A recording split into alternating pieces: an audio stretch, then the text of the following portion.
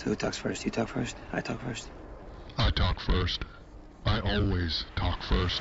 Good morning, Vietnam! My name is Inigo Montoya. You killed my father. Prepare to die. The numbers all go to 11. Nobody expects the Spanish Inquisition! I got a bad feeling about this. 1.21 gigawatts. Shut the fuck up, Donnie. You can't handle the truth! To be or not to be? Not to be. Hello everyone, this is the first podcast of the year. This is the Film Geeks podcast powered by Indian Nerve. Today we have a very small crew with Anir joining in from Delhi and Abhishek from Bangalore, and we will be going over the movies that we are most excited for. So Abhishek, say hi. What's up, everyone? And I hope everyone had an amazing 2016, and I hope that you guys, at least cinematically, will have a great 2017 as well. How's everyone else doing? Hey Anir, Happy New Year. Happy New Year, brothers. It was a good New Year. I spent most of it in Bangalore, but I came back to Delhi just in time for the New Year. It's been a good year, I think, for movies. Let's hope it's an even better year for 2017. So we'll be starting off with the month of January. Two few movies which released early in the year. So we have Split by M. Night Shyamalan and James McAvoy, and going by the reviews, it seems that it is a back to form for M. Night. Anir, have you seen the trailer? I have seen the trailer. I mean, it's a very interesting take on split personalities. I mean, that's something, that twist is something that M. Night had focused on making his own for so long that I think he has strayed from it, from the original vision kind of that he had, which was to make good movies and be original.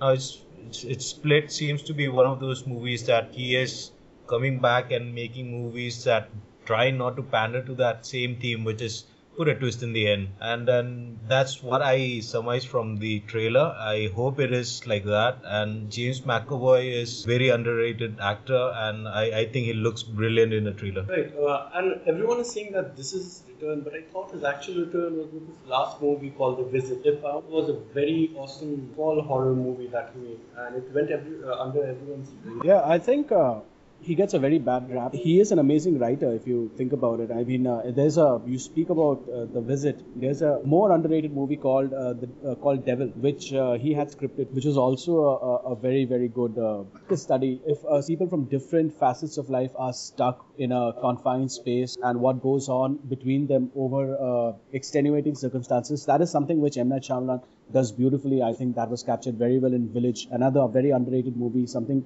which got fucked over by the studios promoting it as a period piece and as a horror film, which was at the end of the day was just a romantic film. And also I think the Split has an amazing cast, like Arun mentioned, James McAvoy, Anya Taylor-Joy from The Witch, who is one of the best up and coming actresses. I get a very Jennifer Lawrence feel from her.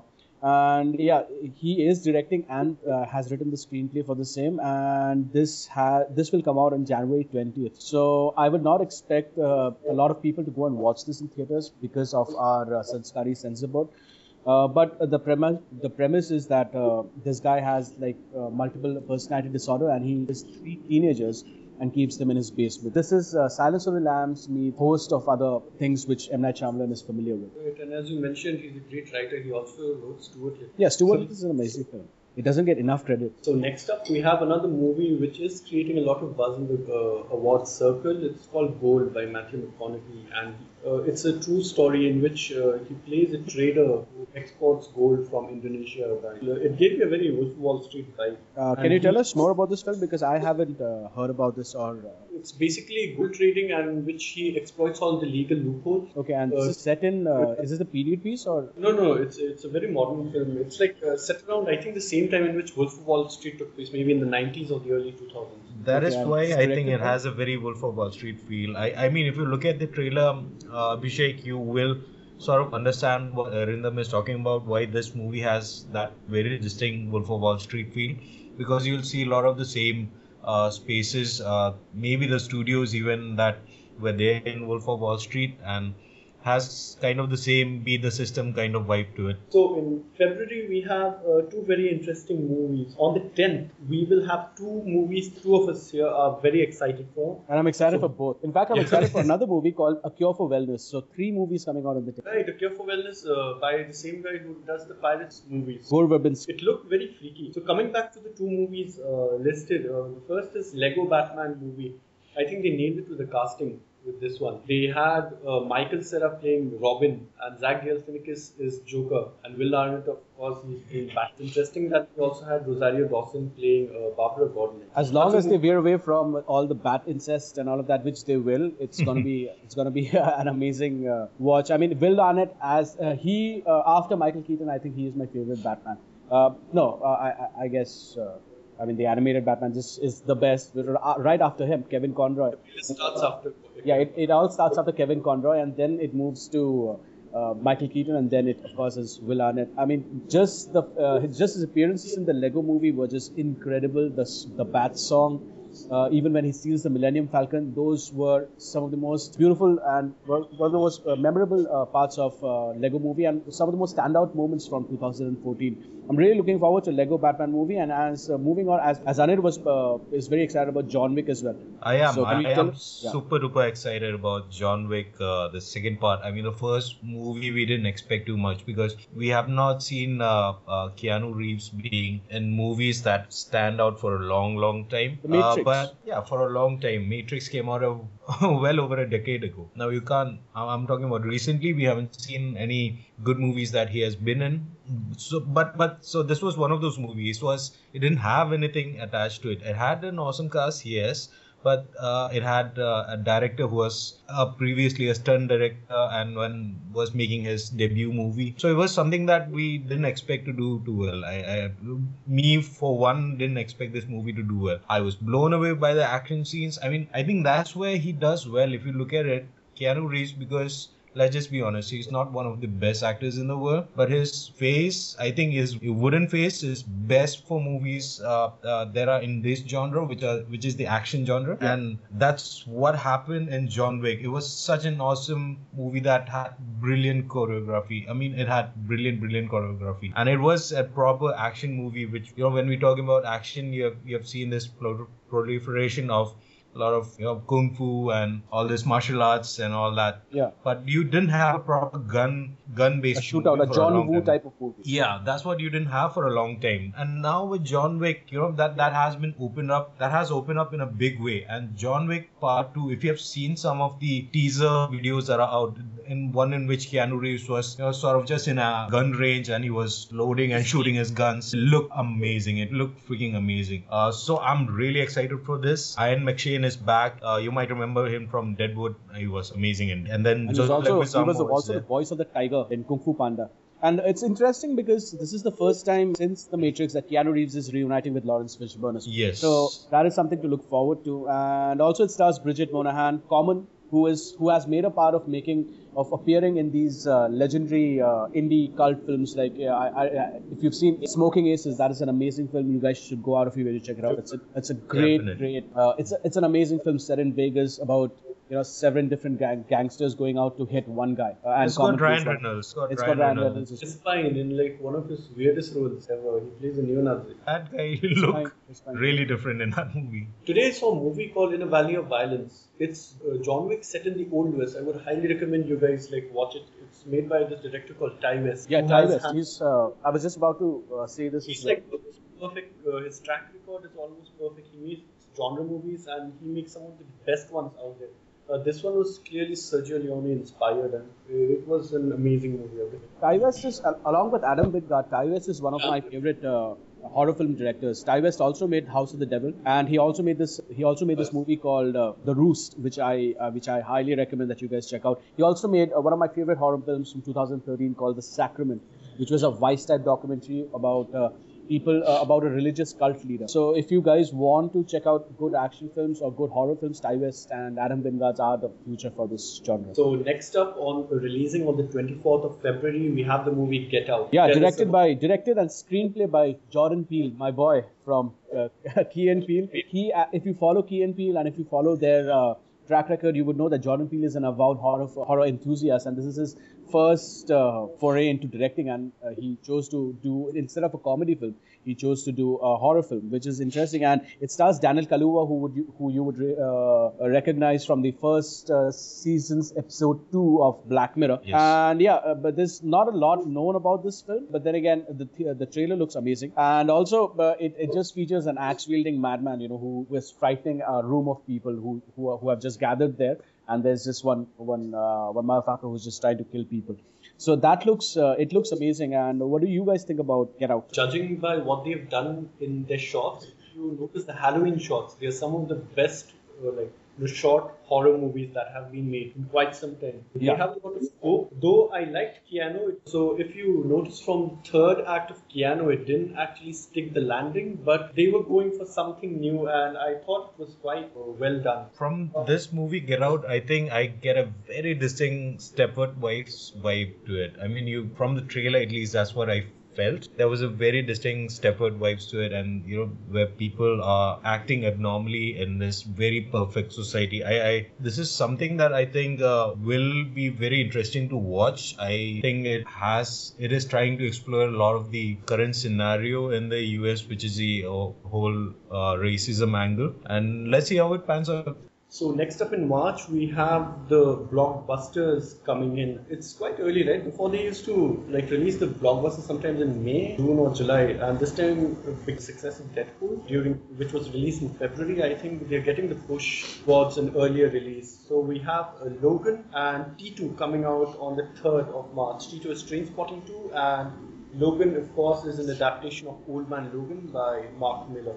Yeah, apart from Star Wars, which we will get into a little bit later, Trainspotting 2 is one movie which I'm looking forward to the most this year, and I'm really glad because I can hardly wait that it's coming out so early. It's coming out in March.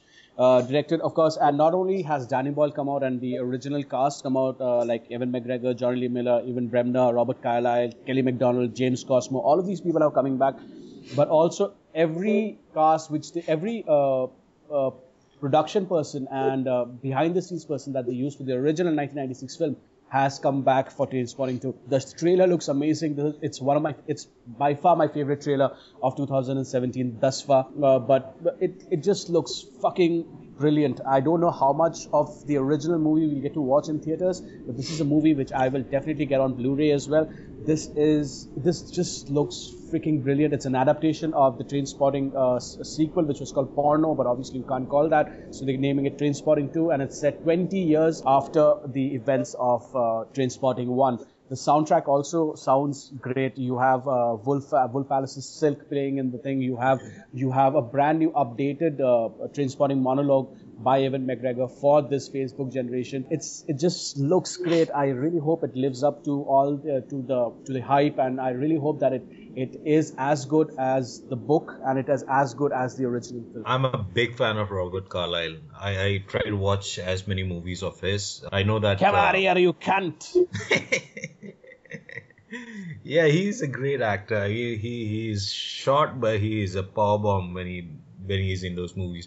Trainspotting was one of those movies. It hits you. It has this impact that it just lasts for you for a long time, and you just can't get rid of the movie from your consciousness. Let's just call it that. But the fact that most of the cast have come back tells you that this movie is going to have a fantastic script. You expect a lot of the same themes to be repeated, but then I'm sure it has been updated for the present generation or the Facebook generation, like Abhishek called it. It's very interesting to see that trailer took a lot of the cues from the old movies, but at the same time, it didn't feel like it was trying to emulate the old movie, but it was trying to do something new. So it's definitely something that people should be excited about, because for people who have not seen Trainspotting, people should definitely go out and watch it, because they'll understand why we are excited about this movie. Definitely we'll go out and watch it for sure. And also people who, like the listeners out there who have been born in the 90s, this is a movie which defined a generation. For people like us who were born in the 80s, this movie defined a generation. This was an alternative to all the, apart from the music, this was an alternative form of cinema which came out then, and it explored a lot of themes which were not, I wouldn't say taboo, but which were not, people didn't talk about these things as much as after since Trainspotting did, and it came across as an artsy film, but was much more than that. It's a tremendously quotable film. You can watch it any time. At least I can watch it any time of the year, and I really cannot wait for Trainspotting 2. And this is the one movie that Danny Boyle should be recognized for, and not for that movie that he is. Slumdog Millionaire here. Exactly. I hate that movie. I hate that movie. But I can explain that right here. But going back to it, Trainspotting is what he should be known for. They have a very hit and miss track record, Fox does, so just put it at that. Problem with Fox is that they will excite you with their trailers and then you go and watch the movie and it's complete shit. Most of the X-Men movies have been that. I'm sorry, I don't find the Bryan Singer movies to be really good movies. I think the first X-Men movie which I truly liked was First Class, and I also liked the next one that they made, but I think they dipped again when they made Days of the Future Past. Now we have another Wolverine movie. The timelines are all over. We have no idea which reality this is fitting in. And I think this is a step towards them trying to make a reboot. They will also have Deadpool in this movie, who I think does not fit in with what we have been seeing. At least there is a bright spot that this will be rated R, so we can finally see the Berserker Wolverine unleash himself. Yeah, Logan seems to be... I mean, I'm not a big fan of the X-Men series, to be honest. I was a big fan of the comics, and then when it got translated into screen for the first time, the first X3 movies, the X-Men movies, not my cup of tea. I got on board with the revamped version of the X-Men series, and then it was kind of something that was interesting to watch. But they still screwed up a lot of those character development, and they focus solely on things that they felt would suit their own interest, which is making more of a box office. But now with Old Man Logan, the trailer looks interesting. But like you said, we don't know, because they have a knack of putting all the good parts in the trailer and then not leaving anything for the movie itself. Let's see how much content they actually put into the movie. I hope they do, because this is the last outing for Hugh Jackman as well as Wolverine. And I don't know, they might go and cast somebody else. Abhishek, I'm sure, has his opinions on who should be cast in that role. But let's see, maybe it'll be good, maybe it won't be good. I'm hoping it is good. I'll not hold my breath. I'm just waiting for Abhishek to tell us how wrong we are and that X2 is one of the greatest movies ever. Yes, because X2 is one of the greatest movies, one of the greatest superhero movies of all time. X2 is fucking amazing. But that's a rant for a different time. Just to second whatever Arindam and Anirban said, the X-Men, I grew up reading and watching the television show. I am a huge fan of the X-Men. I love everything which they do. It's a very rich mythology that they have, and it's a very, very set of characters that they have, and this sadly has never been translated as well as it could have on screen. And what's interesting about Logan is, apart from the rated R and the bullshit timeline which they keep talking about, it's scripted by, in fact the screenplay is by Michael Green. Now Michael Green is the same guy who is writing Alien Covenant, Blade Runner 2049 and Murder on the Orient Express as well. So Logan very soon this year will give us an idea of how the rest of these movies would go. And it's been directed by James Mangold. I kind of liked The Wolverine, the 2013, I guess, the movie which came out. I liked the Unleashed version, which was the rated R cut of the film. I think that was a good watch, probably because I love the comic book which it was set on, Frank Miller's run on Wolverine. But then again, I have no hopes about for Logan. This is a movie which I don't really care about, just because you have Johnny Cash, and Johnny Cash makes everything epic. That doesn't translate into a good film. I don't think this will be a very good film. They're just trying to have Deadpool in it, and I don't really think Deadpool will be featured in the movie. He'll just be there in the end credit sequence. But I would not hold my breath, like Anir said, for this to be a great film. It'll just be what it is, and they'll just find Tom Hardy and just give him a lot of money to be the new Wolverine. I'm just really pissed off feeling to see Wolverine in an Iron Man armor fighting Red Skull, because that is what happened in the Old Man Logan books. And so with the Captain America shield and him tearing out from Hulk's belly. Next up, we have a movie of Kong Skull Island coming out in 10. Abhishek. Kong Skull Island, I mean, it's again by Legendary Pictures and Warner Brothers. And in case you've been following what's going on in the current scenario, they are trying to build their own franchise where they'll collaborate between Kong Skull Island, this property, and Godzilla. They plan to have a movie in the near future, probably 2019, where Godzilla will finally come face to face with King Kong. It's directed by Jordan Ward Richards, and it stars Tom Hiddleston, Brie Larson, Samuel L. Jackson, John C. Reilly, Tom Wilkinson, Toby Kebbell, Jason Mitchell, Corey Hawkins. This is an amazing star cast, as it goes without saying. Also, this guy, the director, had directed Kings of Summer as well, which is a great indie film. Apart from that, I think they are going for a very 60s and 70s feel about the entire thing. It has shades of Apocalypse now. Even the way the trailer is... I think clearly aiming for Apocalypse now by the looks and the color grading. And even the way the trailer is cut, I think it looks very Apocalypse now, very Vietnamish, and the humor is also on point, at least for the most parts from what it comes across in the trailers. I really love the previous King Kong film, which was made by Peter Jackson. I think I'm one of the two people in the world who absolutely loved it. I have a really good vibe from this film. I really hope that this lives up to the hype. I really hope that it lives up to the expectations that a lot of people have from classic monster films like myself, that we get a very full-fledged franchise out of it. I'm really tired of monster movies. I mean, I can't put it in any other way. I've gone to all of these monster movies, been constantly disappointed, and when I look at Skull Island, I am sort of not there yet. I mean, I've seen nothing that'll excite me. I'm sorry, Abhishek, but this is just one of the things. It's got this awesome cast. It's got Hiddleston, it's got Brie Larson, it's got Samuel L. Jackson. All things that should make you excited, that should excite you to an extent that you should be able to, say, hey, look, I'm going to book my tickets right now and I want to watch this movie.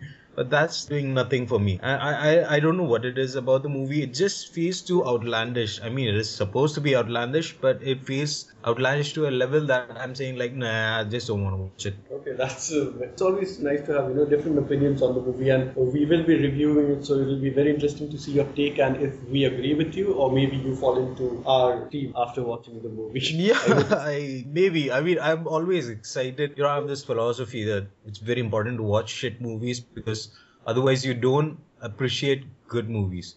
So, I end up going for a lot of the shit movies, in which case I hope this is not a shit movie. Maybe it'll surprise me. Who knows? Did you like Godzilla though? I like the monster to a certain extent, but everything was just too much going on in that movie. Okay, so next up we have the Belko Experiment releasing on the 17th of March. We have talked at length about it. You can check it out in our previous podcast, links in the description. And next up we have the Ghost in the Shell adaptation that is releasing on the 29th of March. Anir, tell us why you're excited about this. I'm excited because I'm a big Ghost in the Shell fan. I mean, it actually introduced me to a lot of the mecha universe for me, and a sort of it was a gateway for me into the mecha universe. I'm not a big mecha fan, but it sort of helped me get in terms with the whole mecha universe that is there in the Japanese anime and all. I know there is a certain bit of whitewashing that'll go in this movie because they'll introduce characters that are white and they don't need to be, perhaps, to a certain extent. But it also has Beat Takeshi, who is one of my absolutely favorite Japanese actors, and he's there in this movie. I'm sure he'll have his trademark tics in the movie, but I don't care. I want to watch it. I love the way that they approached the whole the nudity thing that was there in the anime, and they put a bodysuit on her, which was a very interesting way to approach that problem for the global audience. The trailer itself looks wacky for me to be genuinely interested in this movie. And it was inspired from Blade Runner, and I think we saw a lot of that from the trailers. And you're right about the bodysuit aspect of the movie. I think we nailed it with that. Because it would not make sense to put nipples on a robot, right? Why would you do that if you're actually creating it? I wouldn't mind, actually. I wouldn't mind, to be honest, but yeah, it's a great way to spin it into a PG-13. Two problems are, one is the whitewashing that will happen. Obviously, it's got Scarlett Johansson. I don't mind her. It's also got Juliette Binoche and Michael Pett. But the second problem that is there is that it might veer entirely in a different direction from the original series, and that is to a large extent due to the director, his largely inexperienced self. He directed, I think, Snow White and the Huntsman, which was not really a great movie. I think that's the reason even why I think there is a chance of failure. If this was handled by someone like Denis Villeneuve, who is doing Blade Runner, I think it would be in capable hands, and we could be sure that it would be something awesome that we could watch. And I saw that they had created some new aspects to the movie. If you remember, there's that Kill Bill-esque scene. Yes. In which the one wearing the kabuki mask she entered. Yes, the one with the sword, right? That looked pretty awesome, and I think it will come off really well in the movie as well. So Abhishek, There's not a lot I can say which has not been covered already by Anir. An interesting part about this entire thing is it's been the screenplay is by Jonathan Herman. The same guy, he's the same guy. He's also a very inexperienced when it comes to Hollywood wranglings, as Anir has pointed out. Rupert Sanders has only done one. Jonathan Herman also has done just one film, but that film was fucking amazing, and that was straight out of Compton. He did the screenplay for that. So that gives me just a little bit of hope, but not enough that I'll be excited for this film. I'm a huge fan of the anime, although I've just watched it once years back. But then again, I'm a big fan. I can understand why it's so influential along with Akira. I completely get why people are waiting for this movie with bated breath. And I can also understand why the internet has an outrage about the complete whitewashing of these characters as well. I completely understand these points. Just that I'm not holding my breath again because it's been directed and the screenplay are by two people who I would not really bank on to make a very good film. So yeah, that's about it. I mean, they're trying to sell it through Scarlett Johansson, Michael Pitt, and Takeshi Kitano. But apart from that, that's about it. There's nothing much to add to it, and I haven't really watched the trailers, to be honest. I'm just waiting for the movie to come out, and I'll just make my opinions right then. So next up in May, we have Guardians of the Galaxy opening up during the first weekend, the 5th. So we've talked a lot about it, and I think it's going to make a ton of movie. Even it doesn't matter if it's good or it doesn't matter if it's bad. It's pure box office. So next up, or releasing on the 12th, we have King Arthur, and it's a return of one of the directors that we love, but we have come to hate in some of his movies that he has made. So tell us, are you excited for King Arthur, Abhishek? What the fuck is King Arthur? Has anyone seen the trailer? What the fuck is going on in the fucking trailer? I have seen King There's Arthur's like trailer. so much going on. This is just like Knight's Tale, man. And what has Guy Ritchie been doing with his life? This guy made Snatch. This guy made Lock, Stock and Two Smoking Barrels. This guy made Rock and Roller. And something has happened to him. He's made two horrible Sherlock Holmes films trying to cash in on all of that franchise money. He made a complete fool of himself trying to tackle psychology and all of that in Revolver. And now he is dealing with King Arthur. But then again, if there is one director who I can trust or who I think can pull it off, apart from Edgar Wright, is Guy Ritchie. So it's there. But he has like Charlie Hunnam as the lead, who is not really known for his acting. So no, here's where I'll disagree, Abhishek. I know Charlie Hunnam in movies, not a big bag, not Sons a of Anarchy, actor. man. I know. Sons of Anarchy is where I love him from. Sons of Anarchy is what you should know him for and probably do. The problem with Guy Ritchie is, like Danny Boyle, he should do big stuff and then come back to do these small stuff like in between these movies. But Guy Ritchie is not doing that. He has become one of the worst big movie directors, creates these soulless blockbusters. I'll tell you what happened to him. I know exactly what happened to him. Madonna happened to him. Right, Madonna, I was just gonna say that. Like, Madonna screwed him up, Maybe that's the reason, but he does not deserve this in his filmography. Early films are some of the greatest. Some British chap should just come down, hand him a very limited budget, and just tell him to go make the real rock and roll. They should just reunite and make Lock, Stock and Two Smoking Barrels Part 2 or Snatch Part 2. Yeah, I would. You should absolutely love that. I'll be super duper excited if there was a Part 2 for any of those two movies that you just mentioned. Trainspotting 2 is a hit. There is a chance that might happen because if you remember Trainspotting and all these British movies, they came out around the same era. Yeah. And if that is a success, this might prompt them for them to reunite the original cast and the directors and go make those movies. But Danny Boyle knows restraint when he needs it, right? Guy Ritchie, I think he has moved into this territory where he only wants to do big budget movies. If you've seen the trailer for King Arthur, it looks like he has an absolute treasure chest of a budget which he's going to spend all out. And that is not what we want if we want Guy Ritchie, because all those movies that were good were not because of those big budget scenes. It was because of crisp writing. All those beautiful dialogues that were there in those movies. I mean, just memorable scenes that were there. None of them were big budget. So all of his movies are incredibly quotable. Yes. The only reason why a movie lives on in people's in someone's mind is if you can go back to it and quote it in your day-to-day life. Like, I'm someone who loves movies, and every time someone fucks me over, I just, do you know what nemesis means?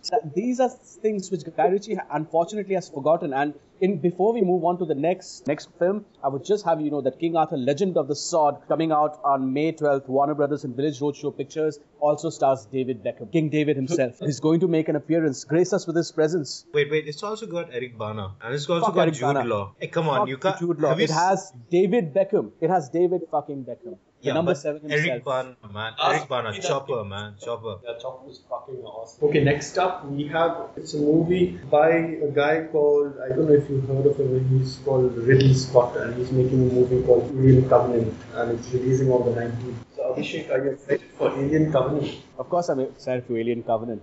This is a movie, if it is actually how I think it's going to play out, this movie is the movie which Ridley Scott was supposed to make 20 years ago. For some odd reason, he still has not cast Sigourney Weaver in this film, which fucking boggles my mind.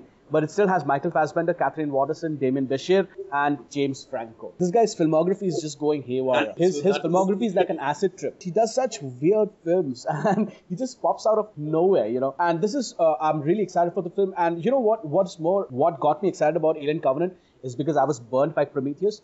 The teaser poster which came out with the picture of the alien, and underneath, instead of Covenant, just run. Fuck. That was incredible. You know why I'm a little afraid for this movie? It's that Alien was successful, and Aliens as well was because they were limited to a confined space. Over here, Prometheus also had a huge scope. I mean, it should have that scope, but the problem is that I thought that it was like too big. It has to be an out-and-out horror, like something is coming after you. But that aspect seems to have been lost in this trailer. At least that's what I felt, and it looked like a slasher. And it should not be a slasher. But it can work, you know, because I will go back to another film which is closely related. Now it has become related with Alien, and that is Predator. Predator had an amazing locale. It was set in a forest. It was like a huge, it was set in the Amazon, and it worked there because you don't really need to be there for the sense of claustrophobia to exist if they're confined to one particular space. It can exist if you build the characters that way, and that is where it's gonna all come down to. Because it's, again, the screenplay is by Jack Peglin and Michael Green, who we just spoke about earlier, and it all comes down to Ridley Scott. Can he pull a George Miller, or is he going to be the old Ridley Scott, the crazy old Ridley Scott that he has come to be known for over the past decade or so? The last movie that he did was like one of my favorite movies of that year, it's The Martian. So I thought that was really well done, and it was something that we didn't expect from Ridley Scott. And it didn't look like a Ridley Scott film as well. We're not sure like which Ridley Scott we're going to get for Alien Covenant. I hope it is the old one. I really hope it is the old one, because I got really excited for Prometheus. And when I went there, I just saw a movie in which Ridley Scott had the God complex and was trying to explain the origin of life. I was like, fuck that shit, man. What is going on in this movie? It's like I didn't know what was going on. It was just a movie which I had to struggle to comprehend. And I don't want to watch stuff that I am struggling to comprehend when I'm going to watch an Aliens movie. That's what I thought it was, a prequel to Aliens. That's what it was being sold as, like it was being marketed as. I hope when they come back to this movie, they're going to actually realize that, yeah, that is what we should have done in the first place. Let's not try to explain the origin of life. God knows that has been done in so many movies. Let's not do that, and let's just go back to what we were good at doing, which was the original Alien franchise. I don't know if you know, but there's a game that is out there. I've forgotten the name. Maybe Mrigang can help us figure that out. Actually follows Sigourney Weaver's daughter on planet Earth, and she's grown up adult, and she sort of gets this distress signal, and then she goes to investigate, and she's sort of faced with the same sort of scenario where she has to escape the alien, and the game looks so fresh and scary. And that is something, why isn't that a proper idea that is being pursued? I would be happy to watch it. It's called Alien Isolation. I think that's what it is, yes. Yeah, it's called Alien Isolation. Speaking about Prometheus, that movie gets a lot of grief, and that movie is not really well regarded among hardcore sci-fi fans. But how cool was that opening shot? The opening shot and the ending shot where they show the mother, that was incredible, and that got me excited for the new Alien film as well. And also, the opening shot with the engineers drinking the black fluid and then them committing suicide. those were really good ideas, and I think if that is what Ridley Scott taps into for Alien Covenant, it's going to be a fascinating watch. So coming down on the 26th of May, Dwayne The Rock Johnson will finally kill the Pirates franchise because Baywatch and Pirates of the Caribbean Dead Men Tell No Tales is releasing on the same day. So Abhishek. Walt Disney Pictures. What the fuck are you doing, my friends? You're releasing Star Wars and Pirates of the Caribbean. Fucking hell. This is directed by... it has two directors, by the way. Joachim Roning and Espen Sandberg. If you know anything about from your football, you know that Swedish guys like to do things in pairs. The Swedish football team has two coaches, or had two coaches, and now two Swedish guys are collaborating to make Pirates of the Caribbean Dead Man Tell No Tales. And Arindam, I would have you know that this stars Paul McCartney. Yeah, the previous one. What the fuck is going on with this film? Johnny Depp returns, Javier Bardem, Orlando Bloom returns, Jeffrey Rush, of course, he is there. Stephen Graham and Keira Knightley is also returning for Pirates of the Caribbean Dead Man Tells No Tales. And Sir Paul McCartney is going to be a part of this film, trying to live up to the legacy left behind by the Rolling Stones. God help us, man. God help us. I think there's a franchise in which careers come to an end. If you want to end your career, go do a movie in a Pirates franchise, because that has happened to every actor that has been attached to these movies. They've been relegated to bad roles. Look at, I think even Ian McShane was part of the previous movie, right? Yeah. And it also ends your self-respect, because Orlando Bloom, right after the previous Pirates of the Caribbean, got bitch slapped by Justin Bieber in an airport. So you really have to be some kind of a man to be slapped by a 12-year-old girl. So there you go. Anir, which are you most excited to watch? Will you watch Baywatch or will you watch Pirates? Is that even a question that we should be asking? Because you all know the answer to this. I'm not going to go for the Pirates movie. I didn't go for the last Pirate movie or the last Pirate movie or the movie before that. I didn't go because these are all sellout movies. Johnny Depp used to be an awesome actor. When did he stop being an awesome actor? You can retrace it back to the Pirates. Awesome Maybe. Yeah, but can we I will stop make calling Johnny Depp an awesome actor? The last good role which he did was Donnie Brasco, and it came out like fucking ages ago. I was back in school when Donnie Brasco came out. Can we stop calling him an awesome actor? He had his time. I liked him in Secret Window. That was a good movie. Did it have John Turturro in that movie? Yeah, they had John Turturro as his alter ego. Yes. Yeah. Right. Spoiler alert. But yeah, it's one of those things, right? You watch pirate movie, it's a big budget sellout movie. That's what it is. And Johnny Depp is stuck in that role. He is, when I say stuck in that role, he plays the same characters even in his other movies, man. It's just so irritating to watch now. Even in real life, he looks like that now. He looks like Jack Sparrow in real life. I know it's an iconic character, but you can't play that in real life. Break out of character once in a while, dude. Baywatch it is. I normally don't agree with this person who I'm going to refer to now, but this guy wrote an open letter on Twitter to Johnny Depp after his domestic abuse problems came to the surface, and that guy is Piers Morgan. Piers Morgan sums it up beautifully. He says, dude, you're about to be 60. Stop dressing like you're 30 years old. Believe it or not, Johnny Depp is going to be 60 years old. And that guy, he doesn't act his age. He is a part of a horrible rock band called Hollywood Vampires. He has done extremely bad films, and he is, like Anirban said, he believes that he is actually the roles that he plays. He has bought into that gimmick. It's still real to him. I think if he was not an actor, he should have been a pro wrestler. That's the perfect thing for him to do. Isn't Hollywood Vampires the perfect brand for him to be? Oh yeah, exactly. All of the washouts. Coming to June, we have Wonder Woman, which is releasing on the 2nd. I think hopefully that will be the movie that makes DCEU become a standard bearer for the entire universe. Because still, they are doing a very good job at it. Are you be interested to see Wonder Woman? Yes, I will be interested to watch Gal Gadot in action. That's what you're asking. I mean, why wouldn't you be excited to watch Gal Gadot? She is the flavor of the season, but she is the flavor of the season for a reason. That rhymes. But she looks so hot. She looks so hot, and she looks amazing. The trailer, it looks really good. The soundtrack that comes on for the trailer is just an iconic sound, man. When it comes on, I know I want to watch Gal Gadot. I've had this association now. I am going to watch this movie for sure. I love Gal Gadot as Wonder Woman. I think she was one of the brightest sparks, the only bright spot out of the flaming garbage pile that was Batman vs Superman. But I don't really buy into the fact that this is going to be the resurrection of DC, and this is going to be the the finally the part where they get it together and all of that. Jeff Johns, of course, is attached to it. He's writing the screenplay, and it stars Chris Pine, Corey Nielsen, Robin Wright, Lucy Davis, a very strong female cast, along with Gal Gadot. And it's directed by a female director as well, Patty Jenkins. But I have no hopes. You know why?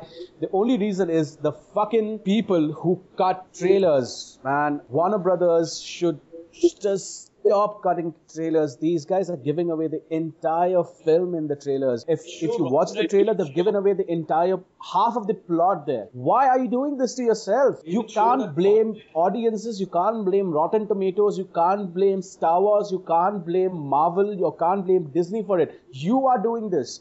You are doing this to yourselves. What the fuck is going on with your thought process is what I want to know. I would want to be a fly on the wall to see these business meetings which happen when each of these movies are being discussed or the decisions about these films are taken, because these guys have no idea how to cut trailers, have no idea how to make movies, and they're just ruining characters for generations to come. I think it can be blamed on one guy. He's called Kevin Soihara, and he was the one who pushed the Doomsday reveal in the third trailer. And like I mentioned before, that they show that Robin Wright is the one who gets shot on the island, and which leads Wonder Woman to come to the island. I don't know the reason why they should show that in the trailer. Just save it. You have cool shots, just show those. Show her in action. Why do you have to show the plot? And I'm pretty sure there's a new trailer coming out for both Justice League and Wonder Woman. Wonder Woman's will give away even the third act maybe. But Justice League's, I would ask everyone not to go watch that, because it'll just ruin the movie if Zack Snyder hasn't done that already. So, coming to the next movie, we have The Mummy, which is coming out on the 9th, which is going to make a ton of money again. And we've talked about it at length. The link for that is mentioned below. Next up, we have another interesting movie from Pixar. I think it's the only movie by Pixar which is going to be released next year. It's Cars 3. And given by what they've shown us from the trailers, it's going to be a darker version to it. I'm not sure if that is the intention, but I think it'll be gritty in parts. I mean, it can't be a very dark movie. It's Pixar's. I don't think they do dark movies. They do movies for children, which are kind of something that adults can also digest. I think that this will have sort of moments which are very dark, but at the same time, we will have moments that follow up which will sort of make up for that. So I think it'll be a fun movie to watch. Anyway, I don't remember the last time I saw a bad Pixar movie. So it'll not be that dark. I don't think so. It looks gritty because of that one scene, but other than that, I don't think it'll be that dark. Yeah, I haven't really watched the trailer for Cars 3. I haven't watched Cars 1 or Cars 2, and I really don't care about this film. So I don't think I'll be going out of my way to watch this film, though I might be forced to watch it. But then again, I'm not going to go out of my own volition to watch this film. But then again, very quickly, can I talk about something else? Is that all right? Yeah. go. Yeah, there is another movie which is coming out on the same day. And this is a biography of one of my favorite artists of all time. This is a movie coming out, directed by this guy called Benny Boom, called All Eyez on Me. And for all you 90s hip-hop fans, you know what exactly is going to be. It's the biography of Tupac Shakur. Oh. It's exactly, right? It's coming out in June 16th. And this is one movie I'm really excited for. And if Straight Outta Compton is something to be contended with, this really might work. And if it does work, I'm really going to be very, very, very, very, very happy about it. Tupac's story is something which deserves to be told. He has had an amazing life. His music lives on to inspire generations of current and future hip hop artists. This is something I'm really excited for, and I guess we should get a trailer about it soon as well. I would be more excited for Biggie Smalls movie. It's already there. Notorious. But that's old, right? Yeah. But then again, how many times can you tell the same story? It's a biography at the end of the day. And Anthony Mackie, I think he played Tupac in Anthony Mackie played Tupac. I hope they cast that guy who as Tupac as the same guy who they cast Straight Outta Compton. That guy looks exactly the part. Are they making shared universe? I was just asking that. Because they are making a Death Row movie as well. Death Records movie. So it'll be pretty cool. What is this nonsense about shared universes in biographies, man? because that is what they No, he do. means the same character is playing the same actor is playing the same characters, right? The same set of producers. They can do that. It'll be pretty awesome. It hasn't been done before. No, I don't think it's the same guy. But this guy, from what my research, his father, this guy called Domestic Ship Jr. His father used to manage Tupac back in the day. The month of July, I think, is the biggest month of the year. We have 5 big movies coming out. First off, we have Spider-Man: Homecoming. I think it failed horribly at the box office. We've spoken about it also in a previous podcast. Next up, we have War of the Planet of the Apes. Abhishek, are you excited for it? Not really. I mean, I'm a huge fan of the old Charlton Heston film, and I love the first part. I didn't like the second part as much, which was called War of the Planet of the Apes. But what's interesting is Matt Reeves, the director. If you check his Rotten Tomatoes, his career graph is just going from strength to strength. His first film, which was Pallbearer, was at 42%. Cloverfield is at 77%. Let Me In is at 88%. And Dawn of the Planet of the Apes is at 90%. So this guy, he knows what he's doing, and he was known for making these movies with very small budgets. Like I remember Cloverfield had a budget of just 25 million. Right? It went on to make 170 million in the box office. But apart from that, I think he has the cast down right, and it's going to be your standard what you have come to expect from a Planet of the Apes film. The wars coming, as they keep on saying. The CGI looks amazing. Caesar looks fucking amazing, and I think finally we can get to hear the apes speak more legibly, speak more like humans. It has fucking Woody Harrelson. Who would have known? Like James Franco, this guy has this odd habit of turning up in weird films. So Woody Harrelson is in this film, who's playing the villain, and so let's see how it turns out. I'll probably watch it in theaters, and we'll get into a detailed review about it when it comes to it. Did you watch the second? I have. I watched the first movie. I watched the second movie. I watched the trailer for this. I think the first movie was better than the second. That's a personal opinion. And the trailer for the third shows me that it's going to be just like the second. It's not going to be too different from the second movie, at least in my opinion. So I'm not very excited about this movie. I don't think I'll go and watch it. I'll watch it when it comes out, where. On the 21st, we have 2 big movies coming out, and I think Luc Besson has made a very bad decision by deciding to release Valerian and the City of the Thousand Planets along with Dunkirk. People will flock to go watch a Christopher Nolan movie, and I don't think Valerian will get that much of a response that it deserves. That in the trailer.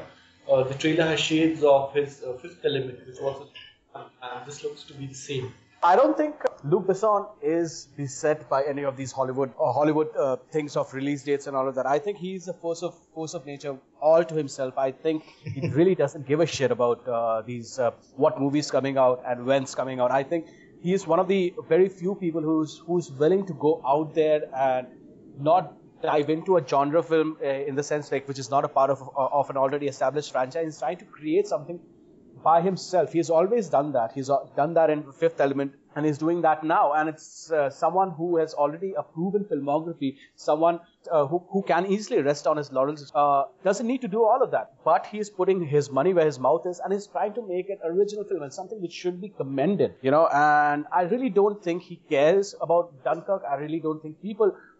hardcore sci-fi fans. For me, for example, personally, I would really go out and watch Valerian other than Dunkirk. I will obviously watch Dunkirk afterwards.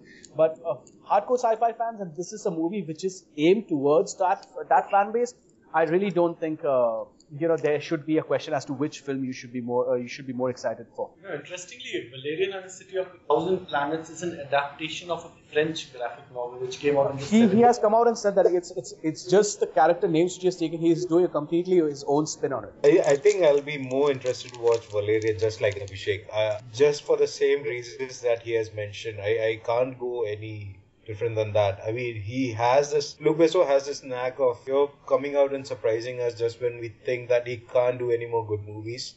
He comes out with this really fun movies. Let's not call them like really awesome movies, but let's call them really awesomely fun movies. That's what Luc Besson does. He's way past when he used to make really iconic movies, but he comes out with this really fun movies every now and then, which you will have to go and watch. Taxi was so awesome. I mean, he does it. These are movies that you'll not even hear too much about, and it'll just come out and it'll be like one of the movies to make a lot of money in that year. You know what? Him not giving a fuck reminds me of that German director who is a shit director. What's his name? Uwe Boll. Yeah, Uwe Boll, man. That guy, I don't know. But I then don't know again, if you guys know. Uwe Boll is all scam. What he does is he takes investment from people who have a lot of black money, and he invests all of that money into the film, and he makes it into white. So what he's doing? Yeah. That happens. But do you know he gets a lot of tax breaks from the government? From the German government. Yes. Yeah, he does. He basically makes his movie for nothing. It's amazing, but what that guy does is still amazing, I will say. In that regards, I think we should realize that this movie, Dunkirk might be great, no discounting that fact. Might even win the Oscars. We have to go and see Valerian because we know that is going to be more interesting. It's not going to go down the same beaten trot because the scope that Dunkirk has to be interesting is limited. But if you look at Valerian, it has no finite scope when you think about it. Because it's how much your imagination can limit you, right? Yeah. Right. And I can never write off Luc Besson because he has made one of my favorite movies of all time. Easily one of my top 5, top 6 movies of all time. It fits in there as Leon the Professional. That is such an amazing film. Such great direction right there in that film. And that's the only reason why every time Luc Besson makes a film, I go out of my way to watch it. This guy has some amazing vision, although he has made some clangers in the past. But you always know that it's going to have very slick editing, very good camera work. Even though the acting may be a little shoddy here and there because of his weird casting choices, you always know you're going to get very, very good cinematics or very good visuals out of that film. And this is something which Christopher Nolan doesn't provide for me, at least for me personally. Any guy who gets Minsik Choi to do a Hollywood movie, come on, that should count for something. Even though that was not a good movie, but he did bring him there. Next up, on the 28th, we have another biggie. It's Dark Tower, finally being adapted from Developmental Hell. We have Matthew McConaughey and Idris Elba. So, Anir, have you read the book?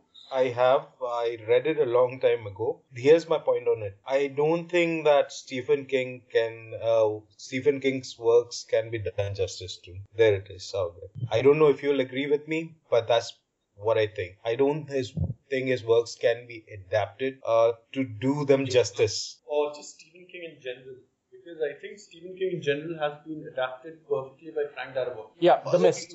In a sense, yes, but that movie bombed like hell. No, I think what Anirban is trying to say, that his novels, his long-form books, with the exception of Misery, can never be adapted. You need a director. You had Rob Reiner directing Misery, but apart from Misery, I don't see his long-form works being translated as well as they deserve to be. Like, for example, Under the Dome is a novel which was adapted, which didn't do great. But alternatively, I know I'm contradicting myself. 11/21/61 was fucking brilliant.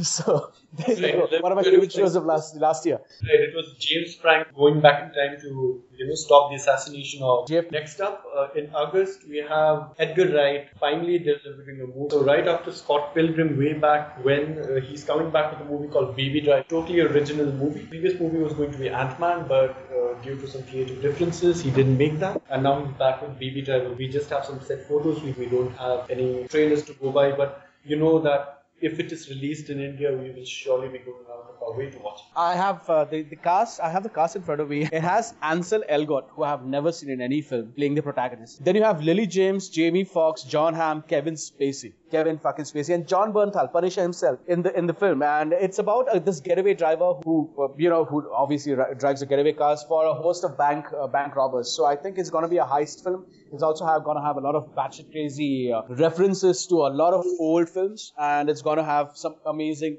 direction as well. So I'm really excited for Baby Driver as well. I don't really think that if it has a lot of gratuitous violence and a lot of gore, like most of Edgar Wright's older films do, or even the strong language which most of his films do, I don't think we get a full version, or the version is the way it's meant to be watched in our theaters because of our great censor board. But this is something which I will also pick up on Blu-ray. I'll watch this movie just because it's being directed by Edgar Wright. I don't think this guy can do anything wrong. I don't think he has made a bad movie in his career. I'm going to watch it just because of Edgar Wright, and I don't know what this plotline is going to be. I get the gist of it, but till the trailer comes out, I'm not going to make any comments on that. But I am going to watch it. I know it now just because of Edgar Wright. So next up up in the month of September, releasing on the 8th, we have another Stephen King adaptation.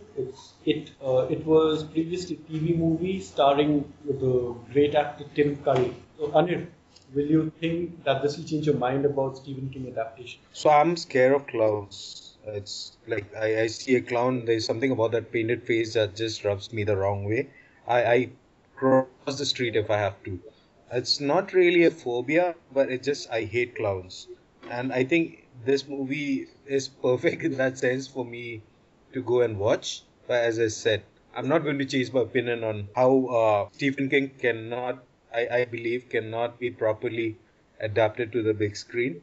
At the same time, I also think that this movie is being made because we have this slew of this prank videos that have come up, all featuring clowns.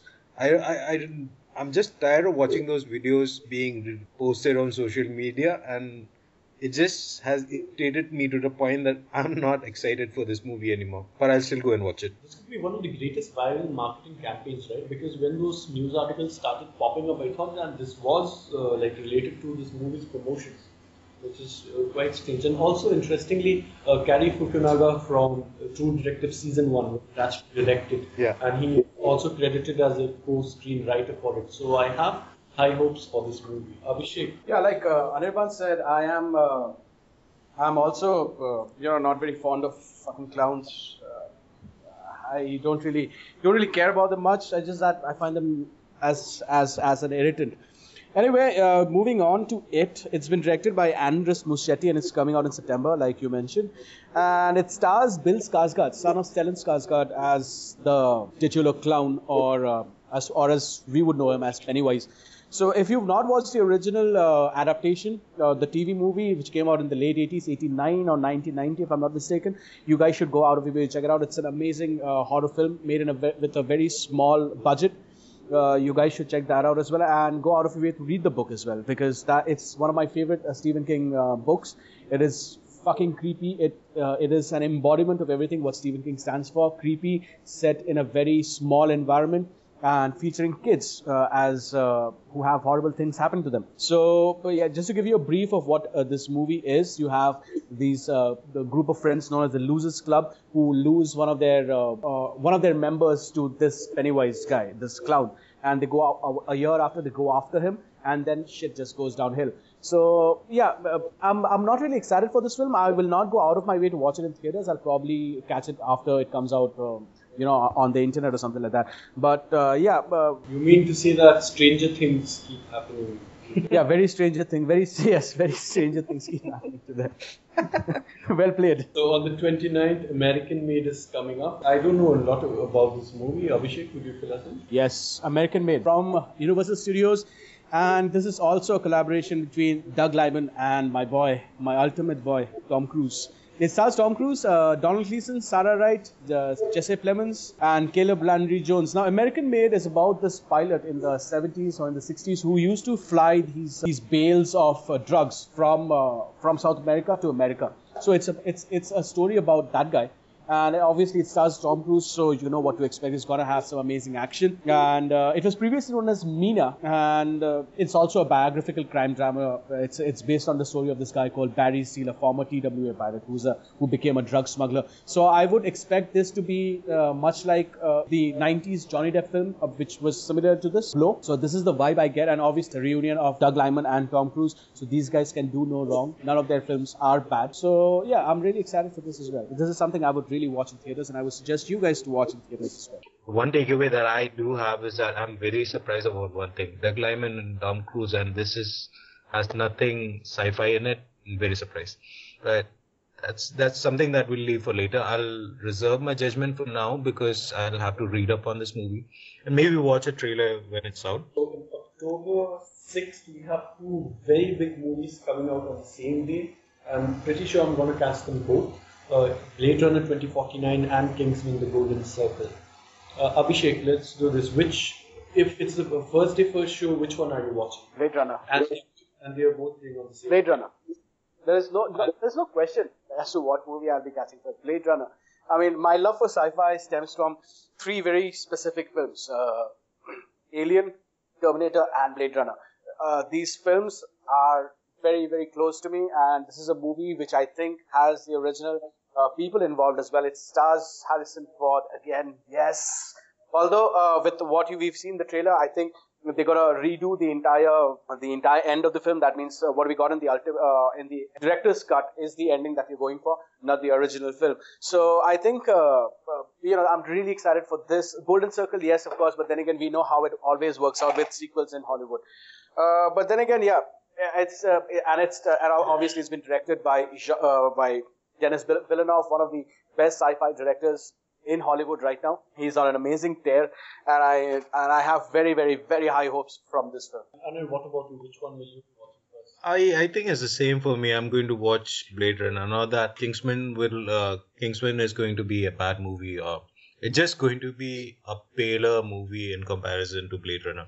Blade Runner is one of the original movies out there when it comes to sci-fi, and it brought about a slew of android movies, and it's one of the movies out there when you want to watch sci-fi, when you want to be introduced to a gateway to sci-fi movies, like Abhishek said.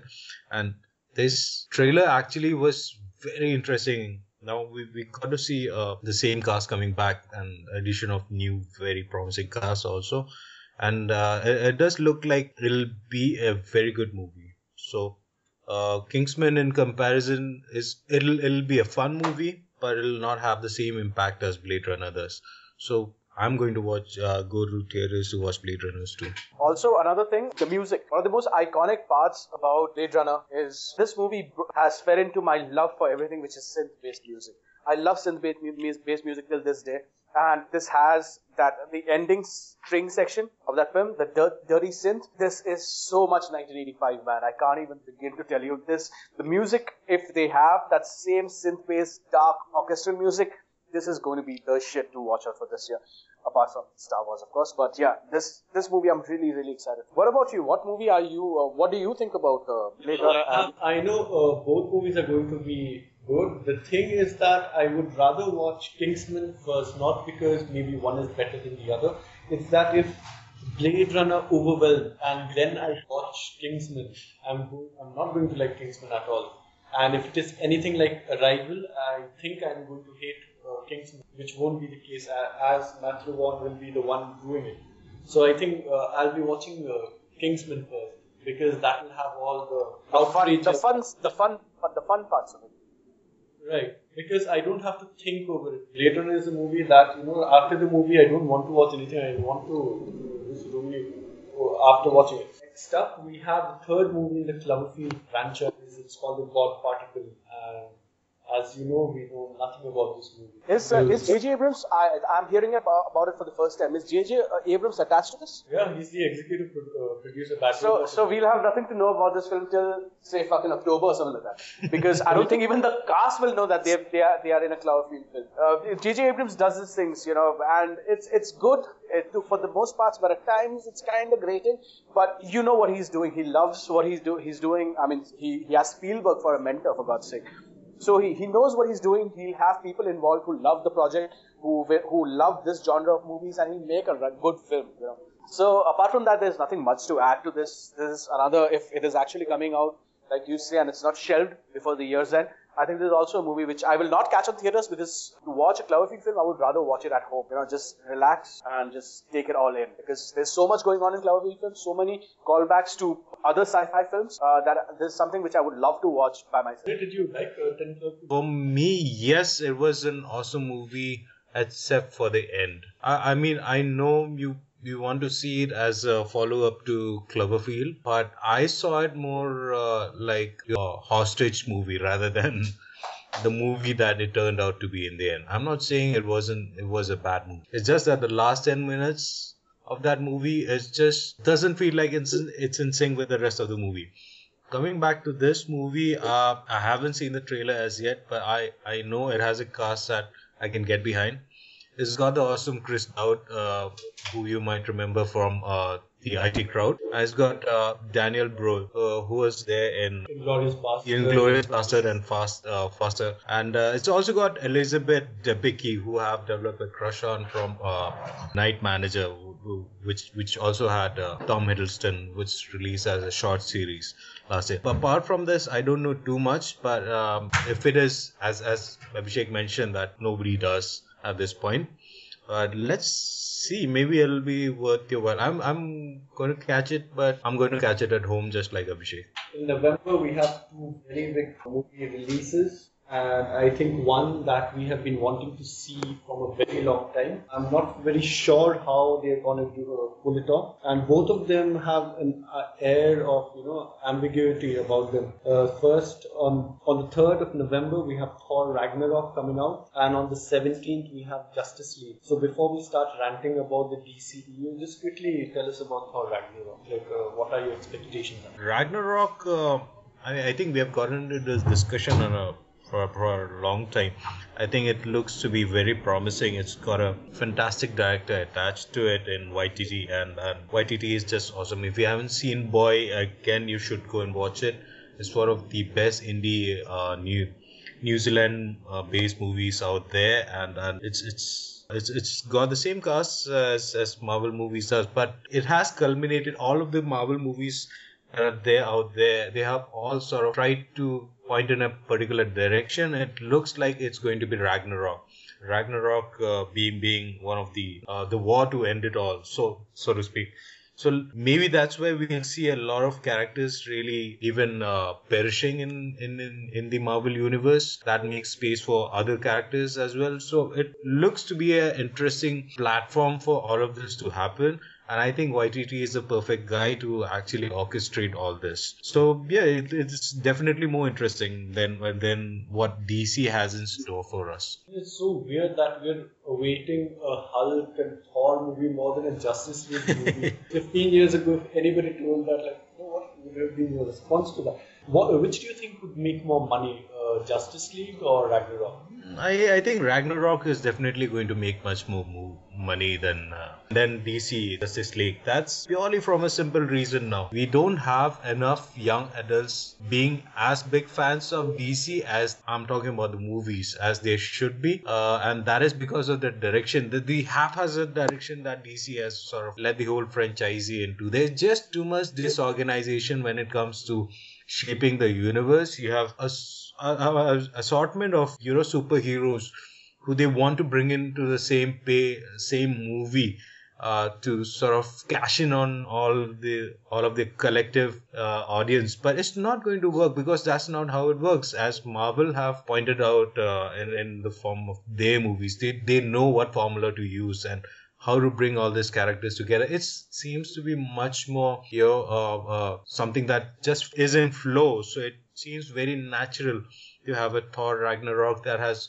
all of these characters, all of the superheroes that come to us, this one movie, and which acts as the platform. And then you have Justice League, which seems very forced. And I know you'll agree with me on this. It just looks like something that is forced. It's one of those movies that was put together because studios wanted a movie that could have all the big DC superheroes on one screen so that they could say, look, wow, we have something to pitch against Marvel. But it's not going to work. That's not how you work. You have to develop these characters to a certain level before you can exploit them. Now, Batman, Chris Nolan's Batman doesn't fit into the same universe as the Superman. And that was the better Batman than the one that was in Batman vs. Superman. And that's a fact. That's not something that I'm putting out there. That's a fact. And it just doesn't fit in. So if you have all of this different characters, they don't fit in there and you're trying to force fit them, it doesn't work. You need it to be more fluidic. That's what Thor is, and that's where the audience also relates to, and that's what they're going to flock to. We have isolated one of the core of the audience in kids. There have been reports of kids crying during Superman fights because it's just too violent and too loud.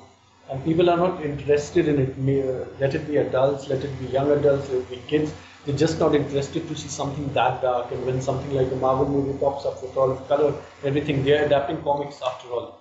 And should not be that dark. Save that for the Marvel Netflix series, which are doing so wonderfully. Save that for another R-rated movies that you can come up with the success of Deadpool. I'm sure Justice League Dark would be just go balls out on that. Yeah.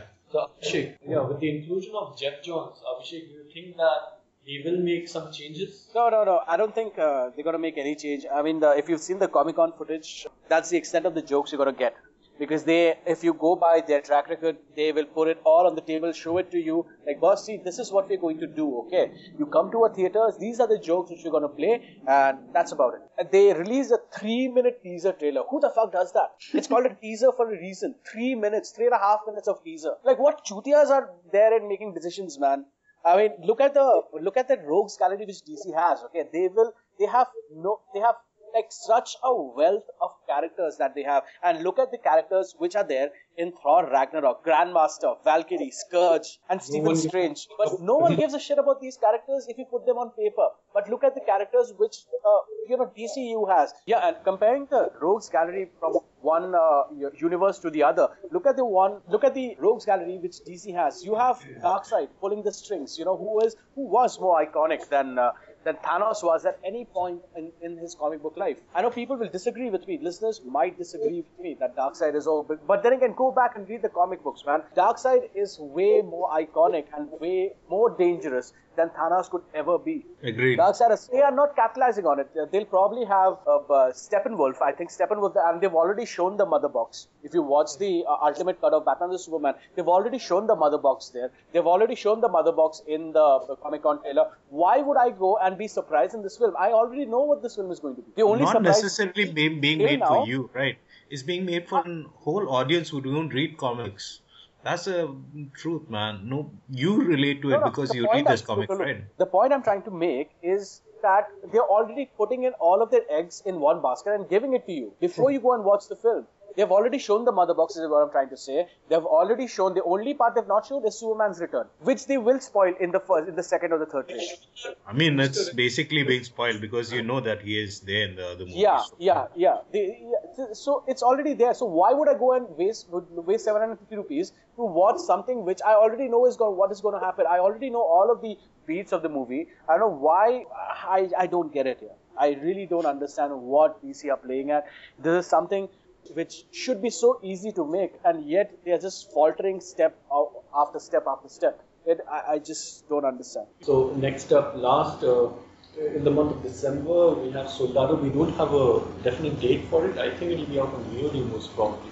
So Anir. Yeah, I'm one of the people who was very excited for Soldado, and it's for a reason. If you've seen Sicario, you understand what I'm talking about. Sicario was that movie which is just in your face. It's just very well written, very crisply written, and beautiful movie. And the thing is, it's got most of the cast coming back. It's got Benicio del Toro and Josh Brolin coming back, but it doesn't have Emily Blunt. But I don't think that's a bad thing because it's going to focus on Benicio del Toro's character, who was sort of played an assassin in the movie. And spoilers there, but it's going to focus on his character, and then it's something that focuses on then what people in Juarez have to face on an everyday basis. So this turns out makes it very gritty in the real life, because you know that all of this can actually happen in real life. So this movie is something that I'm really excited about. It's been directed by Stefano Sollima, who is an Italian guy, and he's not known for directing too many other movies apart from Italian movies. One movie I don't know if you've heard of it. It was called All Cops Are Bastards.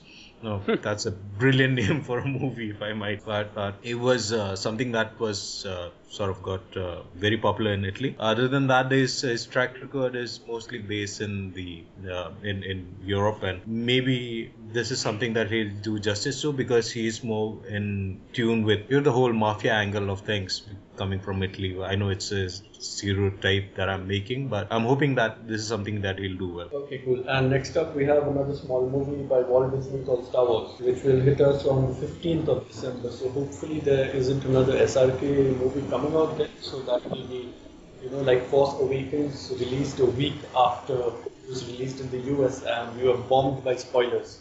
Hopefully that doesn't happen this time. Abhishek, going into Star Wars Episode 9. I have no expectations.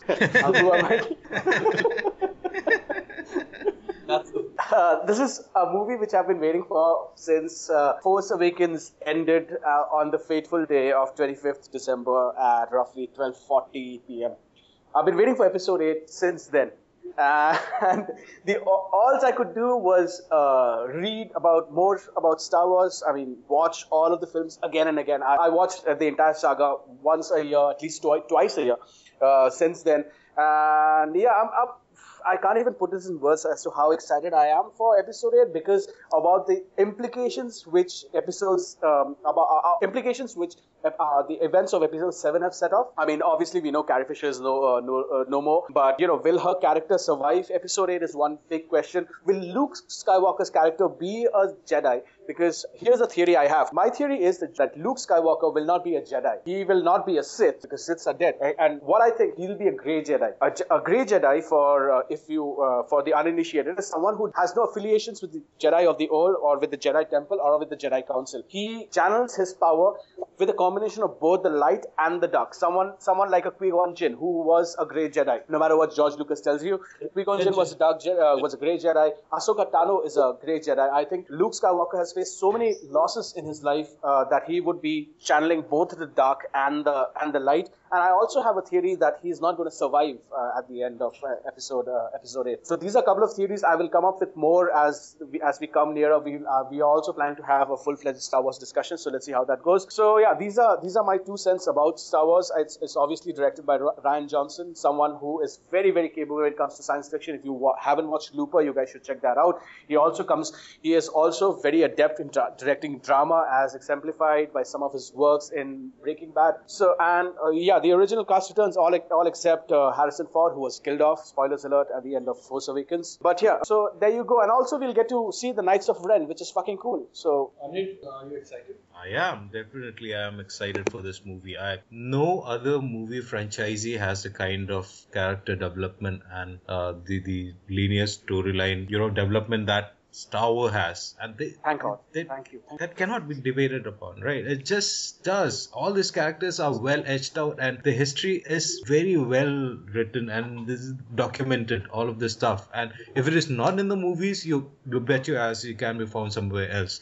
And all of this makes for a very compelling read, and you just become so engrossed in this universe that that if you're part of that universe, you just can't wait for the next movie to come out. And this is what's happening right now. Abhishek I know he's one of the big fans of Star Wars out there, Arindam included. And as Star Wars fans, you'll understand that this is something that you will wait no matter what, because you're so involved in this characters, you just want to know what happens next, right? And I have one question to ask you though, before I...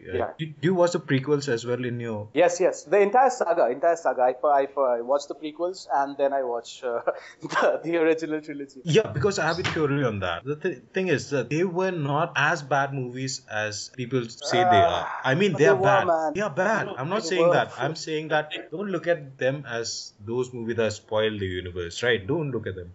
They are the movies that helped you put a base to all of the sequel movies that are there, right? If it was not for those movies, then a lot of those histories, as I said, it's a well-documented universe. But I would disagree to that point. You know why I would disagree to that point? Because like Anindam would remind me time and time again in our everyday conversation that the extended universe is not canon anymore. But everything in the extended universe, most of the things have been adapted in the prequels or in the cartoons like Rebels and Clone Wars and the Clone Wars, or are being planned to be adapted in the future movies as well. For example, in Rebels, you had this amazing character called General Thrawn, Grand Admiral Thrawn for that matter, come into canon. You had Darth Maul return. Spoiler alert, by the way. You had Darth Maul return. You had all of these amazing characters come back, which have already been established in the extended universe. Even the workings of the inner workings of Coruscant, the New Republic government, that also has been documented in gone into length for that matter in the extended universe, and these things have been adapted into the films. So I would disagree when you say that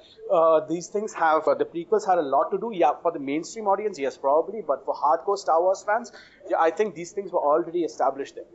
But that's why it's important, right? That's why it's important, because most of the millennials are not big fans of the Star Wars universe. Trust me, man, you have no idea. I mean, these guys, see, I put my love for Star Wars as and this is something which you can relate to, as a love for heavy metal. This is something which you go balls. You Yes. you're not into Star Wars for just that time when the movie comes out. You're into Star Wars. You're into Star Wars.